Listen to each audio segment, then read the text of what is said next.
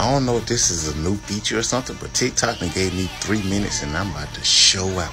Now, y'all know I had to speak on this. Now, when I first saw this article, I thought that she was taking like steroids or something. But then I figured out it was weed, even though that doesn't make it any better due to the fact that the Olympics have a anti-doping policy. But I still love the queen though. See, a lot of people are saying keep that same energy with the queen Sha'Carri Richardson like they did with Michael Phelps. Well, I do agree with y'all, but not for the same reason that y'all are saying before. Even though I look at stuff from a straight point perspective, and for me just looking at this straight, Michael Phelps, he actually did not test positive for THC in his system. He got caught with a picture of him smoking a bong.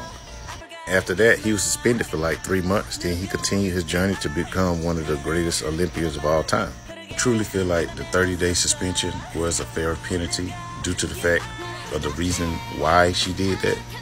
Especially after finding out that her biological mother passed away from reporters. Like, that can't be healthy. She was already being extra scrutinized by the fact that she wear long nails in her hair and her sexual preference. And yes, that is a picture of her. Look nice, don't it? D. Wade described it best in his tweet right here.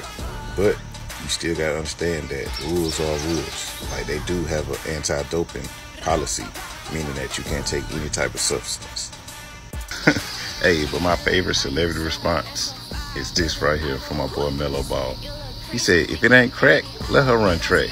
Straight up. I agree with that. But I feel like the Olympics, like the association in the Olympics, they handle that situation pretty fairly, even though shit like this pissed me off, or shit like this. Now, I understand that they don't want to incite any type of racial conflict, and that's very understandable, but that seems like they're trying to point out a specific group, and I don't even agree with Black Lives Matter, you know, most of the things because of a deeper conversation, but targeting them, that's just absurd to me.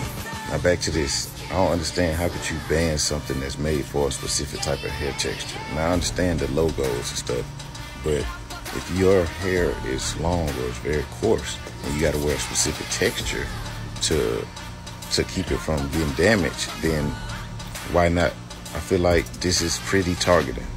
Now I'm just saying now, this is my own personal opinion. So please do not bash me on this internet because I am an individual that have my own individually opinion.